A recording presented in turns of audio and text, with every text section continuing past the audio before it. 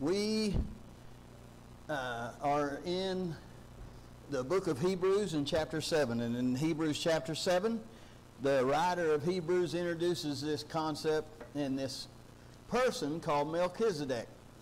So the writer for 7 chapters has used several different Jewish icons, and he's trying to make the case that Jesus is better than those.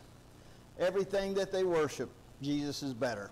He gets chapter 7, this Melchizedek character, he doesn't say he's better than Melchizedek. He says Jesus is a high priest after the order of this Melchizedek guy. Now, very few theologians, and I am not a theologian, I'm a student. Very few theologians believe that this Melchizedek guy is Jesus. Yet they believe that God manifested in the flesh hundreds of times in the Old Testament. They just, for whatever reason, don't believe that Melchizedek was Jesus.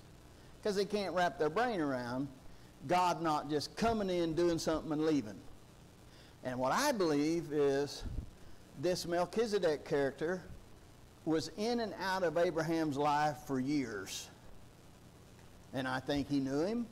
And I dare you to find another person in the Old Testament that God appeared to face more than Abraham. But when you read it, you don't catch it. It says the Lord appeared unto Abraham. And so when you see Abraham see the Lord manifest that as a man on earth, he recognizes who he is. He knows who he is. I believe it's because he's Melchizedek. Now that's what I've been trying to prove, and it's taken us some very strange places, and tonight will be just as strange. So we got to get there. I got to go fast. It will be recorded. Hopefully it gets on there. And you'll need to listen to it again, I'm sure. So let's go. Hebrews chapter 6, verse 19. We will start. Which hope we have as an anchor of the soul, both sure and steadfast, and which entereth into that within the veil. Talking about a priest, a high priest that went beyond the veil. 20, whether the forerunner is for us entered. The forerunner was the Levitical priesthood. They always went behind the veil. Remember when Jesus died, the veil was rent. Even Jesus made a high priest forever after the order of Melchizedek. First time he's ever mentioned. Well, you say, who in the cat hair is this in the New Testament? So we jump right to chapter 7. There is no break. Chapter 7, verse 1. For this Melchizedek, king of Salem, priest of the Most High God, who met Abraham returning from the slaughter of the kings, and blessed him, to whom also Abraham gave a 10th part of all. First time the tithe is even mentioned. First being by interpretation king of righteousness, and after that also king of Salem, which is king of peace. Without father, without mother, without descent, having neither beginning of days nor end of life. Sound like an eternal spiritual God being to you? But made like unto the Son of God, abideth a priest continually. Now, consider how great this man was, unto whom even the patriarch Abraham gave the tithe, or the 10th, of the spoils. And verily they that are of the sons of Levi, who receive the office of the priesthood, the Levitical priesthood, have a commandment to take a 10th or a tithe of the people according to the law, that is, of their brethren, the Jews, though they come out of the loins of Abraham. This Levitical law, which was started after Mount Sinai with Moses, they came out of the loins of Abraham. But he whose descent is not counted from them received tithes of Abraham.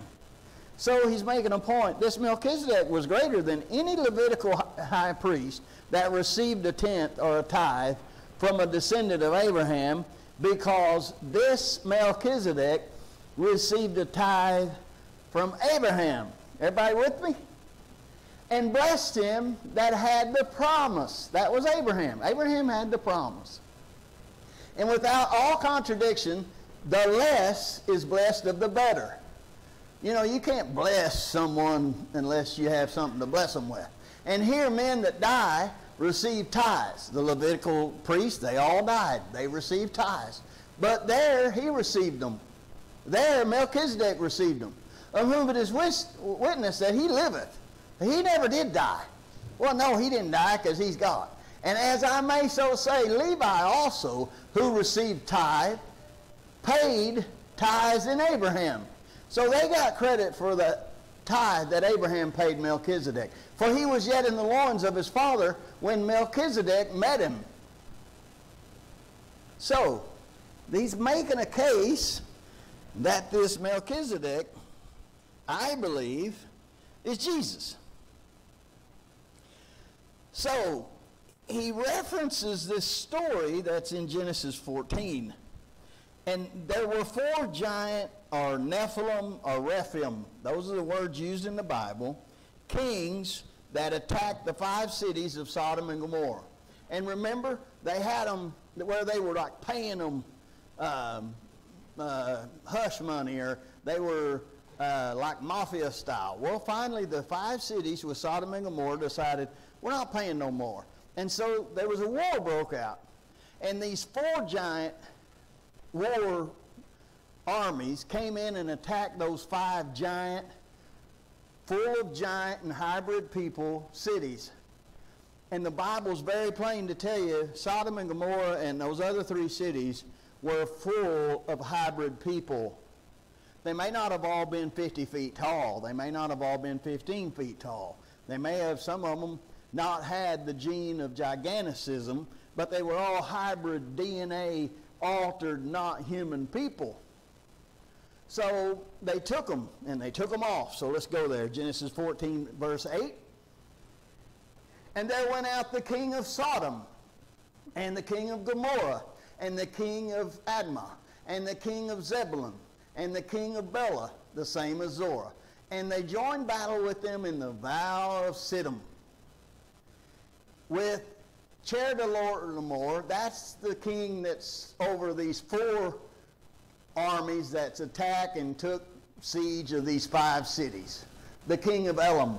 And with Tidal, king of nations, and Amraphel, king of Shinar, and Arok, king of Elasar. 4 kings with 5. So it was 4 against 5. But they're all giants. They're all hybrid.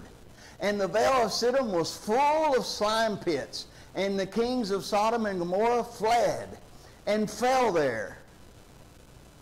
And they that remaineth fled to the mountains. Now, I want to go back there just for a second because I think it's important. It said that the kings of Sodom and Gomorrah fled and they fell there. So it seems to me that the Bible's clear that the king of Sodom died, right? Verse 11. And they took all the goods of Sodom and Gomorrah and all their victuals and went their way. And they took Lot, Abraham's brother's son, who dealt in Sodom, and his goods, and departed. And there came one that had escaped and told Abraham the Hebrew, for he dwelt in the plain of Mamre, the Amorite, brother of Eshcol, and brother of Aner, and these were confederate with Abram. So he had some help. And when Abram heard that his brother was taken captive, he armed his trained servants, born in his own house, 318, and pursued them unto Dan. And he divided himself against them, he and his servants, by night, and he smote them, and pursued them unto Hobah, which is on the left hand of Damascus. And he brought back all the goods, and also brought again his brother Lot, and his goods, and the women also, and the people. So they brought them all back. And the king of Sodom went out to meet him after his return from the slaughter of Chedorlaomer. Now, I thought he was dead. Now, what we've been making our case is, what they were doing in Sodom and Gomorrah is way worse than homosexuality. What they were doing in Sodom and Gomorrah caused God's wrath to destroy them. I don't think anybody's done it since. God's not, as far as I know, rained down his wrath and fire and brimstone on a whole group of people since. Now he will. They must have been doing something, and the Bible calls it exceedingly wicked, very grievous. Well, I thought the dude was dead. Either they had the ability to resurrect him,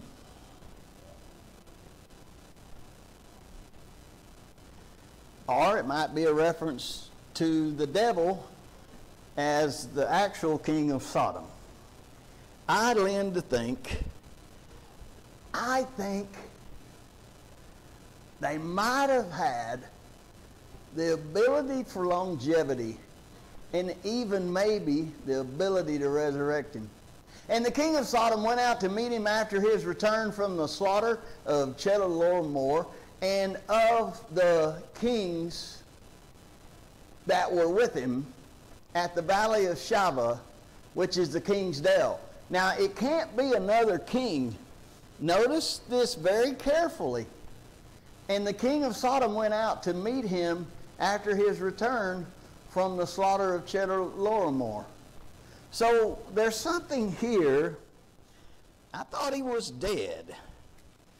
Could they have the ability to raise him from the dead? Well, I don't know. I don't have any scripture for that, but I got a whole bunch of scripture. I felt sorry for Tim and Kenny tonight to have to punch all this scripture in there, but it is a Bible study.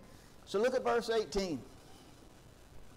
And Melchizedek, king of Salem, brought forth bread and wine. First mention of that in the Bible. And he was the priest of the Most High God. And he blessed him and said, Blessed be Abraham of the Most High God, possessor of heaven and earth. And blessed be the Most High God, which has delivered thine enemies into thy hand. And he gave him tithes of all. So Abraham gives Melchizedek tithes of the booty. And the king of Sodom said unto Abram, Give me the persons and take the goods for thyself. So he wants the people. The people are valuable to him. And Abram said to the king of Sodom, I have lifted up mine hand unto the Lord, the Most High God, the possessor of heaven and earth, that I will not take from a thread even to a shoe latchet, and that I will not take anything that is thine, lest thou shouldest say, I have made Abraham rich. Save only that which the young men have eaten, and the portion of the men which went with me, Anar, Eshcol, Mamre, let them take their portion. So Abraham won't take anything from this king of Sodom. Well, what is going on? What is happening here? This Melchizedek brings bread and wine. Bread and wine. Well, whatever they're doing at Sodom was exceedingly wicked. The most wicked thing that we can't even imagine. It was so wicked. Look at Genesis 18, 20 and 21. Look, and the Lord said, because the cry of Sodom and Gomorrah is great, and because their sin is very grievous. Now this is right before he destroys it. Look what it says. I will go down now and see whether they have done altogether according to the cry of it, which is come unto me, and if not, I will know. Now, greater men than me have taken that word there, the cry of it, and they've done all kinds of word studies on it and things, and it very well can be interpreted, the cries of the little children are actually the cries of the little ones. So you have something going on here with little ones. Well, it's all through the Bible. So what were these people doing? Let me ask you something. Would it be too far-fetched to say maybe they were sacrificing their children to the devil? And part of that was drinking their blood and eating their flesh? It's been practiced throughout all of known history, and it's practiced today. Now today we have this thing called adrenochrome. If you've been here at any time, you've heard me talk about it. But for a long time, Hollywood let it out, but everybody said it was a joke. Now it's not a joke. You can Google it. What they've done is they've made it into a drug. And the blood of infants. There are places around the world where when you get, I believe it's 16 years old, you can donate your blood to these places, and they're called basically a young blood factory.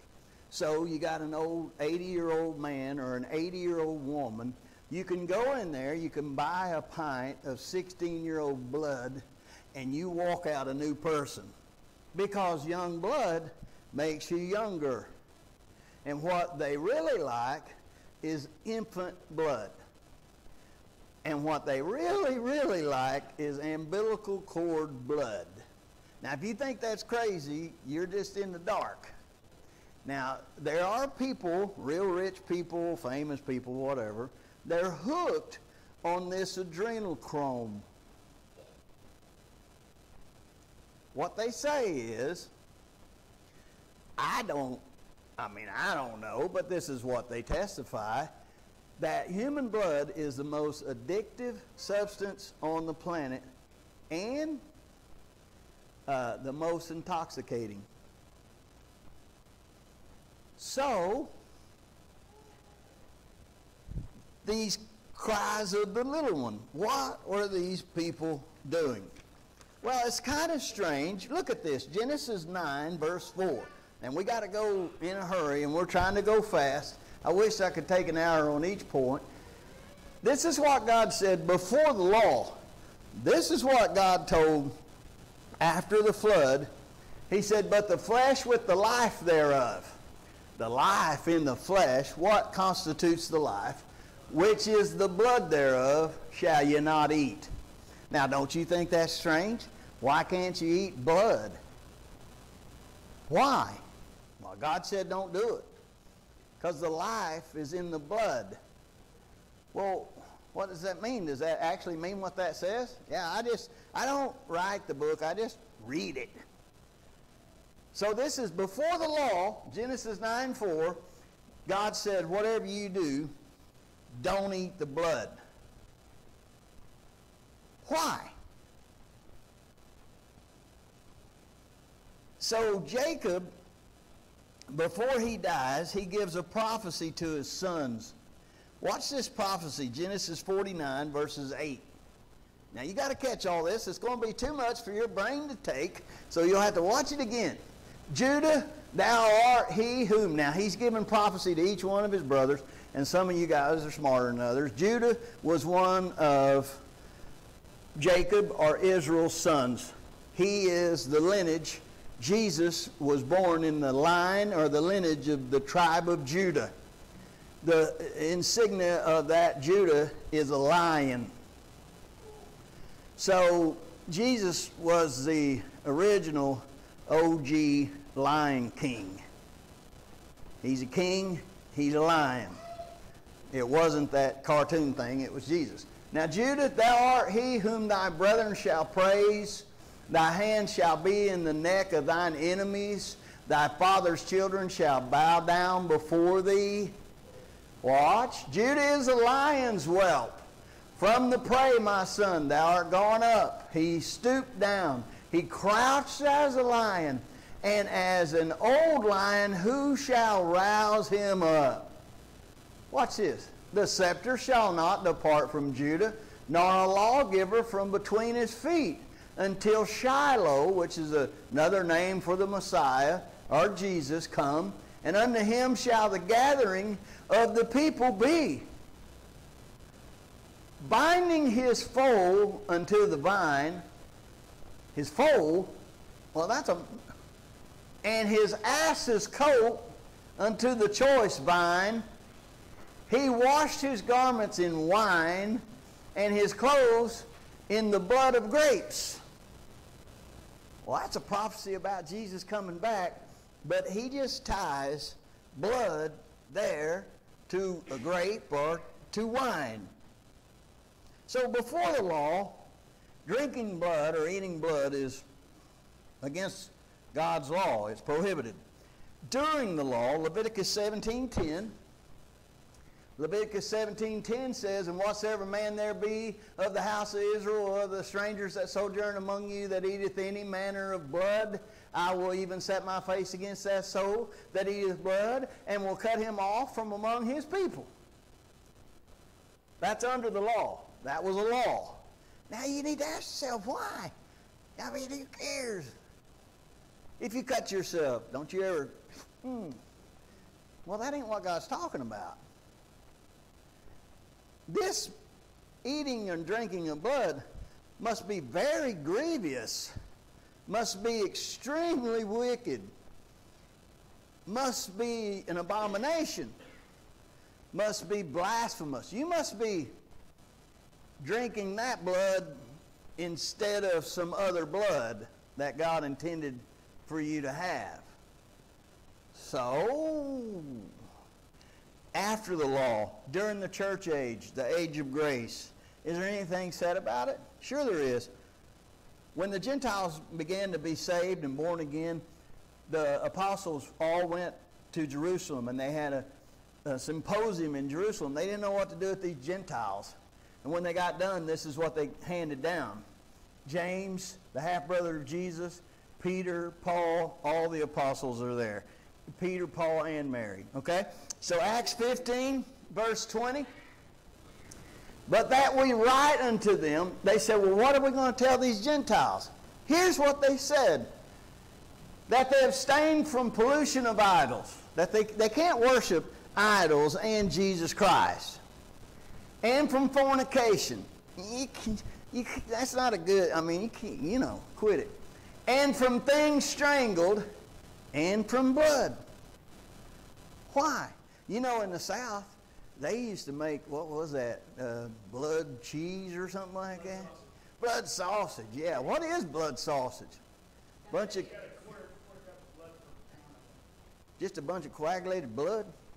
It's the blood from the pig put into the good and sausage. Do they cook it? That's nasty. Look at verse 29. They say it again. That you abstain from meats offered to idols and from blood. I mean, I don't want to hammer it home, but why? Why? Well, maybe after tonight you'll get a little bit of an idea. The first public miracle of Moses was he changed the water into blood. The first sign in Egypt. The first public miracle of Jesus was he changed the water into wine. Wine is a type of blood all through the Bible. So the first time you see this type or symbolism of what we call the Lord's Supper is in Melchizedek. The high priest Melchizedek, the high priest, the king of Jerusalem, brings out bread and wine. Look at Genesis 14:18. What does he do? He brings forth bread and wine. What is he teaching there? I believe he's teaching, he's showing here the salvation of God. And the salvation of God is bought and paid for through his body and his blood. Look at Leviticus 17, verse 10. We're getting there. We're going fast. And whatsoever man there be of the house of Israel, or of the strangers that sojourn among you, that eateth any manner of blood, I will even set my face against that soul that eateth blood, and will cut him off from among his people. God's very serious about this. Verse 11. For the life of the flesh is in the blood. You think they don't have that figured out? And I have given it to you upon the altar to make an atonement for your souls. For it is the blood that maketh an atonement for the soul. Therefore I said unto the children of Israel, no soul of you shall eat blood, neither shall any stranger that sojourn among you eat blood. Well, the devil does it, right? And whatsoever man there be of the children of Israel, or of the strangers that sojourn among you, which hunteth and catcheth any beast or fowl that may be eaten, he shall even pour out the blood thereof, and cover it with dust. For it is the life of all flesh. The blood of it is for the life thereof. Therefore, I said unto the children of Israel, ye shall eat the blood of no manner of flesh. For the life of all flesh is in the blood thereof. Whosoever eateth it shall be cut off. Well, that seems like a pretty bad punishment for just eating some blood. How many of you like a raw steak? They didn't know everything about it that we know now, but they knew quite a bit, and they may have known more than we can even imagine. When you consume the blood of another human being, that's an abomination to God, because you're getting life from outside of yourself and not from God. You went around God and you've gotten life. God is the life giver. Now, eventually, I think they got to the point that they figured out how to sustain life. That's the goal. Isn't that the goal? That's the goal, ain't it? And it's His blood, the blood of God, that gives us eternal life. And if you try to get it any other way, it's an abomination. So in Sunday school, I asked this question. Why do the children of Israel long to go back to Egypt? Year after year after year, every chance they get, they go back to the worship of Egypt. Why do they always want to go back to the worship of Egypt? That's what they loved. Why did they love it? It was devil worship.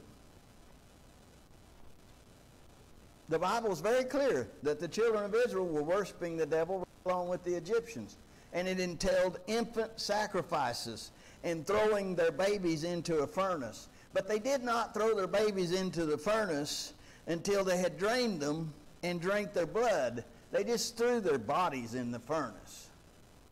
And the Bible tells you they did that. Well, maybe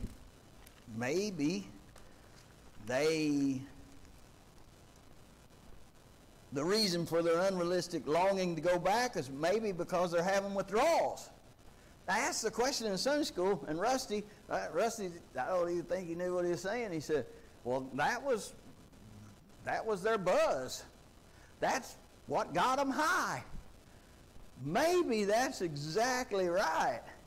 Maybe they were missing that form of worship. Now, it doesn't matter where you go. You can go anywhere. If you don't want to go very far, you don't even have to cross the pond. You can just go right straight south, and you'll see the world's greatest bloodletters were south of our border. The Aztec people, they had pyramids. Why do Aztec people have pyramids like Egyptians? They practice the same worship. It don't matter where you go, there's pyramids all over the world. And they all practice drinking blood. It's the greatest secret in the world. But when you figure it out, it unlocks a large part of the Bible. They aren't in Canaan land no time until they started up again. Why? I want to show you something. Joshua 10:13 quotes a book called Jasher. Joshua 10:13, and the sun stood still, and the moon stayed, and the people had avenged themselves upon their enemies. Is it not written in the book of Jasher? Now, this book of Jasher was a book widely known by Moses and Joshua and all these. It's an antiquity book. It's older than they can even fathom. It's also in 2 Samuel 1:18, quotes this book of Jasher. Also, he bade them teach children of Judah to use the bow. Behold, it is written in the book of Jasher. So, maybe the book of Jasher might have something to say. I just was trying to tell you it's quoted in the Bible. Maybe it has some credibility. Let me read you this passage in the book of Jasher. Now, this book is old. Watch this. And when the Lord had inflicted the plague upon Pharaoh, king of Egypt, he asked his wise men and sorcerers to cure him. So Pharaoh don't want to die, right? So he asked his wise men and his sorcerers to cure him. And his wise men and sorcerers said unto him that if the blood of little children were put into the wounds, he would be healed. And Pharaoh hearkened to them and sent his ministers to Goshen. Now remember, that's where the Israeli people lived, in the land of Goshen, which was a suburb of Egypt. So he sent them, his ministers, to Goshen, to the children of Israel, to take their little children. And Pharaoh's ministers went and took the infants of the children of Israel from the bosom of their mothers by force. And they brought them to Pharaoh daily, a child each day. And the physicians killed them and applied them to the plague. Thus did they all the days. And the number of the children which Pharaoh slew were 375. Now, you understand what you just heard? This Pharaoh understood that possibly he could be healed, his sores would heal, if they put infant's blood on the sores. It was practiced everywhere, especially in Egypt. So were they right? Yes, they were right. It's very healing. Young blood makes you young. It gives you life apart from God. So, last time we went and took a trip. Let's go there, 1 Kings 14:22. 1 Kings 14:22 said, And Judah did evil in the sight of the Lord, and they provoked him to jealousy with their sins, which they had committed above all that their fathers had done. So whatever they're doing here, it's above any sin that anybody in the past had done. For they also built them high places and images and groves on every high hill and under every green tree. Anytime you read of a grove in the Bible, in the Old Testament, that's on a high place, and they plant trees that go straight up, and that's a place of worship. That's where the sacrifices were taken, and that's for another time. And there were also sodomites in the land. Now, we talked about this last time. Let me say it real fast. Today, the word sodomite, when you hear sodomite, you think of a homosexual. But in the Bible, it's just saying a person that lived in Sodom. It's a sodomite, like a Tulsaite or a Barsvilleite or whatever, Israelite. So, there were sodomites in the land. Now, if my theory's right, and these sodomites had figured this thing out, they're spreading it around. Well, if you could figure out how to help people live forever, how much money could you get? You'd be pretty valuable, wouldn't you? What do you think every doctor in town is, what's he valuable for? Well, we think that he can keep us alive. Am I the only one got this figured out? Watch. Guess so. And there were also sodomites in the land, and they did according to all the abominations of the nations which the Lord cast out before the children of Israel. Well, who were the nations that he cast out? He cast out the Nephilim, the giants, the hybrid people out of his land. Well, they had it figured out. They had heavenly knowledge. They was doing all kinds of crazy things. The one thing they were doing was eating each other. When the witnesses came back, they said, hey, these people eat each other. They're drinking their blood. They're eating each other. Well, they had it figured out, right?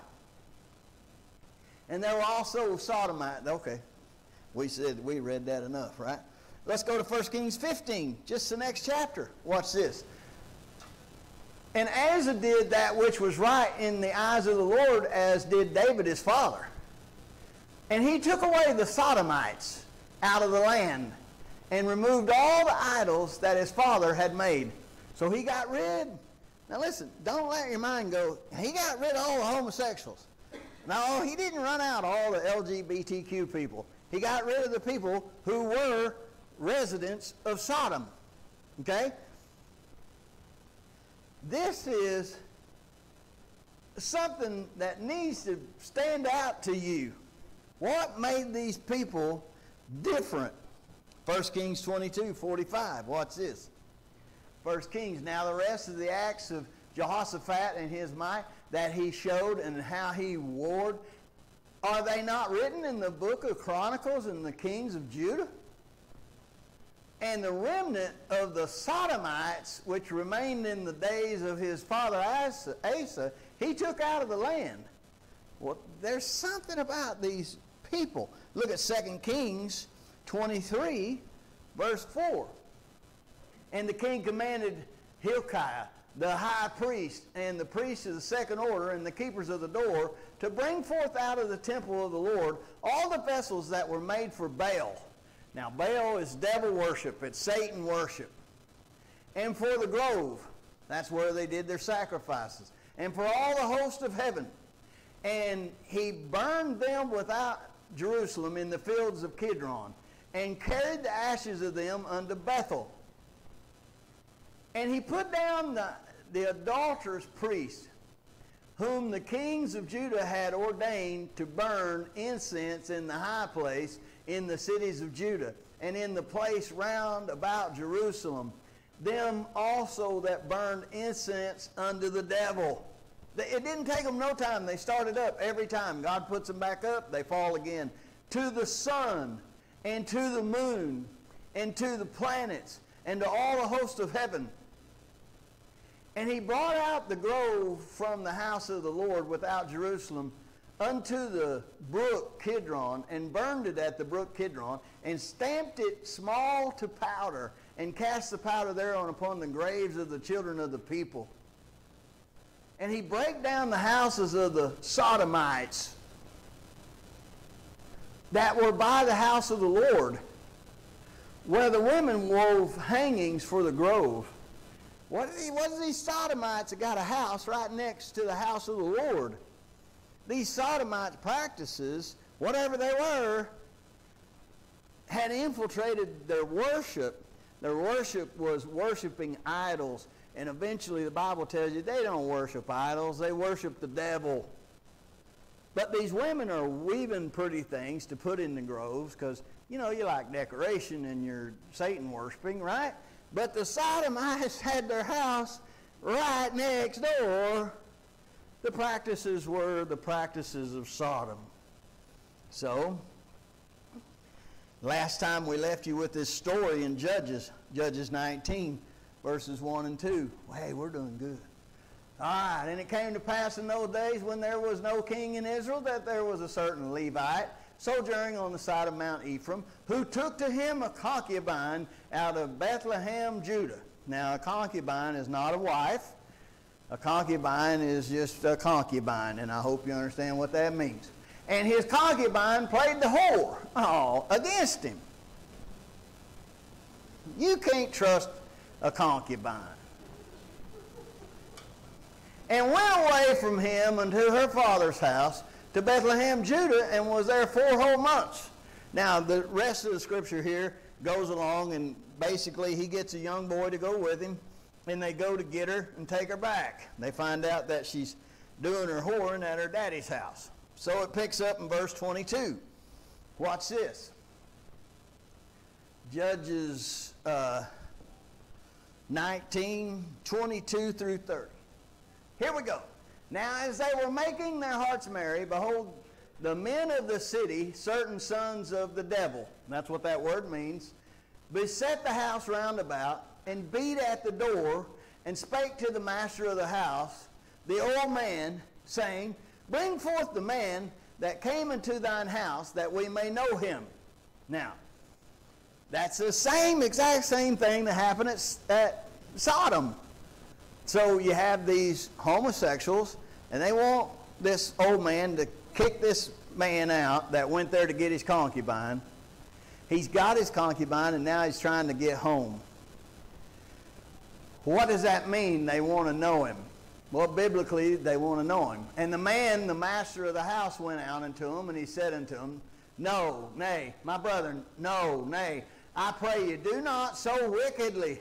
Seeing that this man is come into mine house, do not this folly. Behold, here is my daughter, a maiden, and his concubine. So here's your two women. Them I will bring out now, and humble ye them, and do with them what seemeth good unto you. But unto this man do not so vile a thing. But the men would not hearken to him. So the man took his concubine, and brought her forth unto them, and they knew her, and they abused her all the night until the morning. And when the day began to spring, they let her go. Well, that was mighty kind of them, wasn't it? Then came the woman to the dawning of the day, in the dawning of the day, and she fell down at the door of the man's house, where her Lord was, till it was light. And her Lord rose up in the morning and opened the door of the house, and he went out to go his way. And behold, the woman, his concubine, was fallen down at the door of the house, and her hands were upon the threshold. And he said unto her, Up, and let us be going. But none answered. Then the man took her up upon an ass, and the man rose up, and he got him into his place. So he took her back home. And when he was coming to his house, he took a knife, and he laid hold of his concubine, and he divided her together with her bones into 12 pieces, and he sent her into all the coast of Israel, unto every tribe. And it was so that all that saw it said, there was no such deed done nor seen from the day that the children of Israel came up out of the land of Egypt until this day. Consider of it, take advice, and speak your minds. Now, what you think initially is that they were flabbergasted that this guy cut up his concubine and mailed them or FedExed them to every tribe. But that's not true. They couldn't believe what had happened to this woman. So something that these people did to this woman, you could see readily on every piece of her body. What in the world did they do? So look at Judges 20:11. So all the men of Israel were gathered against the city, knit together as one man. When these tribes saw these pieces of this body, they all came together to destroy these sodomites. Because of what they seen on the body. What in the world did they do? Now, these people are willing to die to stamp this stuff out of their nation. But I want you to see something. The tribe of Benjamin is willing to die to keep them. Now, you just think for just 5 seconds, they must be very valuable and very coveted to the tribe of Benjamin where they're living. What could they have in their possession that the tribe of Benjamin would be willing to die for? Maybe they're hooked too, right? And the tribes of Israel sent men throughout all the tribe of Benjamin, saying, what wickedness is this that is done among you? There's some kind of wickedness been done.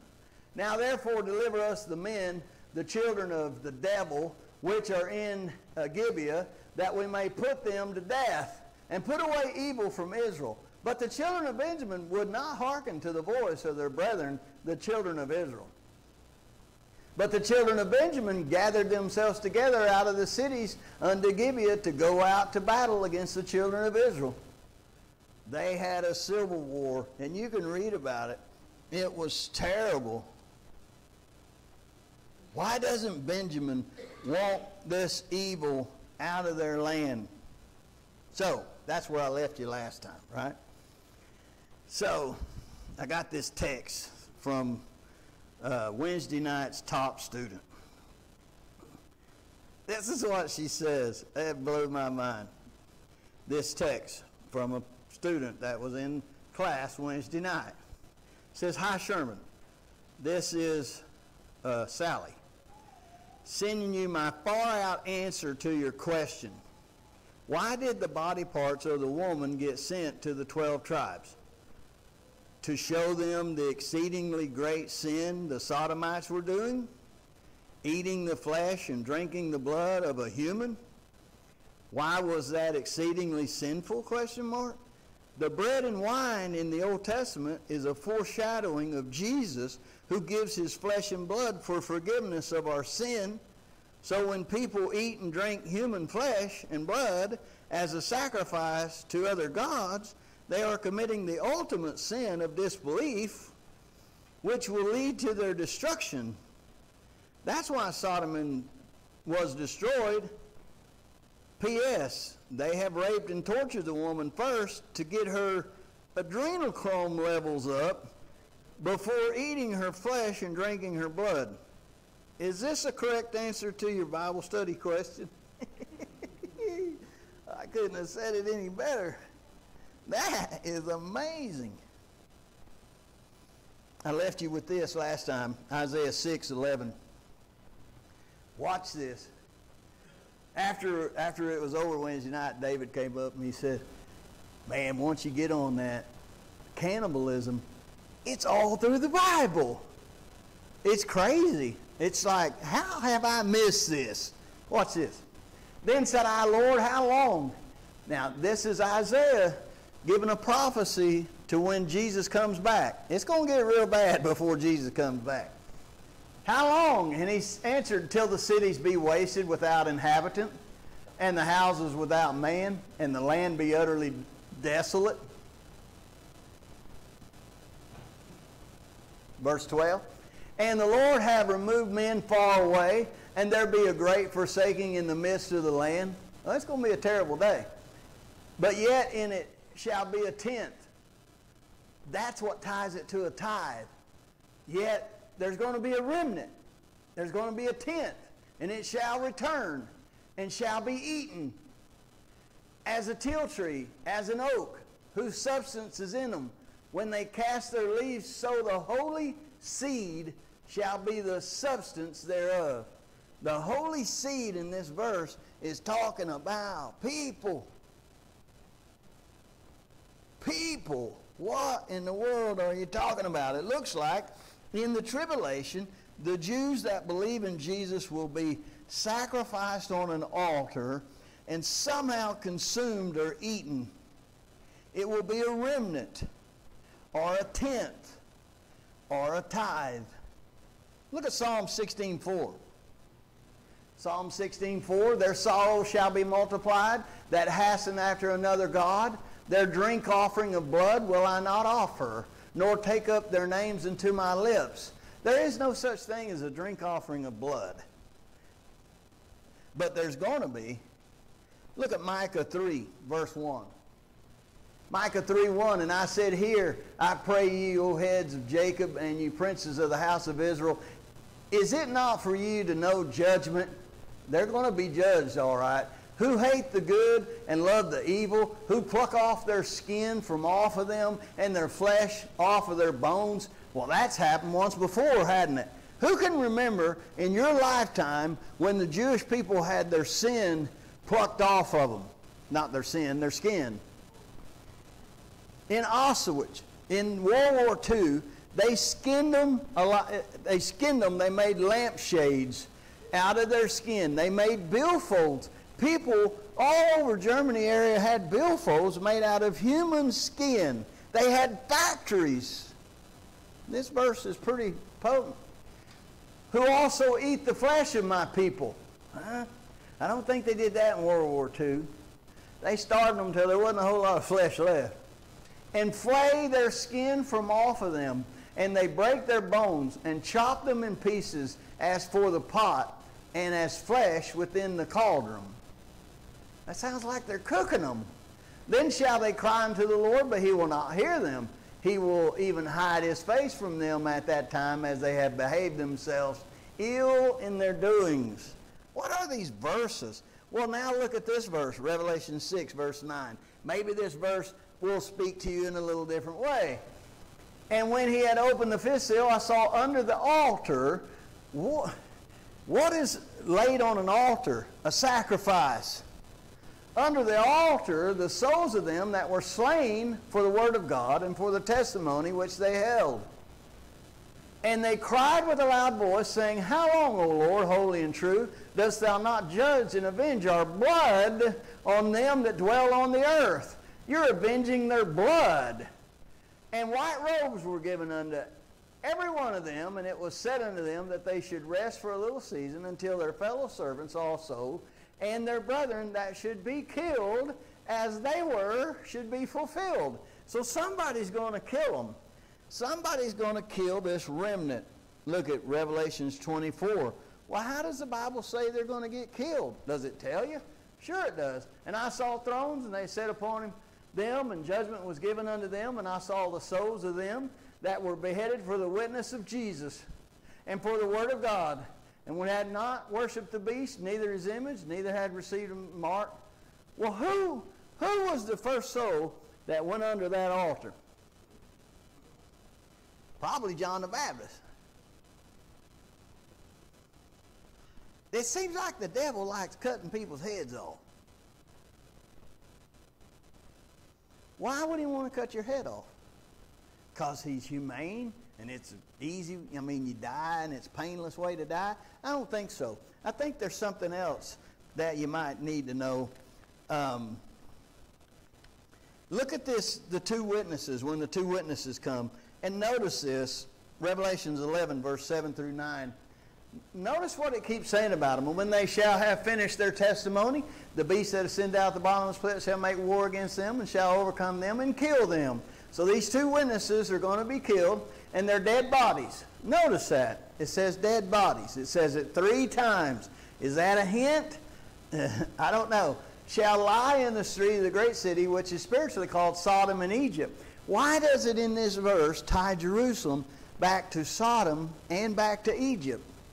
And we know both places had this practice. Watch. Well, also our Lord was crucified. So if you think he's talking about Sodom, or if you think he's talking about Egypt, he just clarified it for you. The Holy Spirit is calling Jerusalem Sodom and Egypt to somehow reference or tie you back to those two places. Watch. And they of the people and kindreds and tongues and nations shall see their dead bodies 3 days. That's dead bodies again. And a half, and shall not suffer their dead bodies to be put in graves. Well, I'm just saying, maybe all there is their dead bodies. Maybe they had their heads cut off. We know that's how they're going to be killing Jews from Revelation 20. We know that's the process. Well, why are they decapitated? Does the Bible say anything about that? Why would the devil want to decapitate people? I think it's because God demanded that all sacrifices offered to him were to be decapitated. So the devil does it as well. Look at Revelation 17, 5 and 6. And we're almost done. And upon her forehead was the name written, Mystery Babylon. Now, this woman that metaphorically rides the beast system is a false, demonic, devilish religious system. Okay? So when it talks about this whore, or this woman, that's a religious system. It's called Mystery Babylon, the great, the mother of harlots and abominations of the earth. And I saw the woman, watch this, drunken with the blood of the saints and with the blood of the martyrs of Jesus. And when I saw her, I wondered with great admiration. She's drunk with the blood. Remember, I told you it's very intoxicating. So let's go to Leviticus chapter 1, verse 4. I want you to see this. This is what God demanded. And he shall put his hand upon the head of the burnt offering, and it shall be accepted for him to make atonement for him. This is the process for every sacrifice in the Levitical Jewish law. And he shall kill the bullock before the Lord, and the priest, Aaron's son, shall bring the blood and sprinkle the blood round about upon the altar that is by the door of the tabernacle of the congregation. And he shall flay the burnt offering and cut it into pieces. And the sons of Aaron, the priest, shall put fire upon the altar and lay the wood in order upon the fire. And the priest, Aaron's son, shall lay the parts, the head, separate, and the fat in order upon the wood that is on the fire, which is upon the altar. So it must have had its head cut off, right? Well, if you don't believe me, watch. But his inwards and his legs shall be washed in water, and the priest shall burn all on the altar to be burnt sacrifice, to be a burnt sacrifice, an offering made by fire of a sweet savor unto the Lord. And if this offering be of the flocks, namely of the sheep or of the goats for a burnt sacrifice, he shall bring it a male without blemish. And he shall kill it on the side of the altar northward before the Lord, and the priest Aaron's son shall sprinkle his blood round about upon the altar. And he shall cut it into pieces with his head and his fat, and the priest shall lay them in order on the wood that is on the fire, which is upon the altar. But he shall wash the inwards and the legs with water, and the priest shall bring it all and burn it upon the altar. It is a burnt sacrifice, an offering made by fire of a sweet savor unto the Lord. And if the burnt sacrifice for his offering to the Lord be of fowls, then he shall bring his offering of turtle doves or of young pigeons. Watch it. And the priest shall bring it into the altar and wring off his head, and burn it on the altar, and the blood thereof shall be wrung out at the side of the altar. And he shall pluck away his crop with the feathers, and cast it beside the altar on the east part by the place of the ashes. And he shall cleave it with the wings thereof, but shall not divide it asunder. And the priest shall burn it upon the altar, upon the wood that is upon the fire. It is a burnt sacrifice, an offering made by fire of a sweet savor unto the Lord. Maybe that's why throughout history the devil has decapitated people. This book is beyond finding out. This Melchizedek, I believe he was God. I believe he taught Abraham. I believe he interacted with him for years. I believe Abraham knew him by sight. He knew what his voice sounded like. He knew him afar off. And the writer of Hebrews is trying his best to tell us. Thank you for coming. We're going to pray and dismiss. We'll give you time to go to the bathroom, and then we'll come back and have our little short meeting, okay? Let's pray. Heavenly Father, we come to you in the mighty name of Jesus, and we thank you for your word. It's so hard sometimes to even fathom the things that are yet to be upon this earth. You said in your Bible that men's heart would fear for the thing coming upon the earth. We have no idea what is in store for this earth.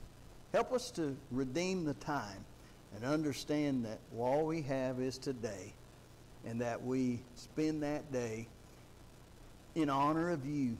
We thank you for today. We ask you to be with us in our business meeting and understand it's your business, and that we conduct ourselves like Christian people. In Jesus' name, amen. Thank you, folks. We'll give you about 5 or 10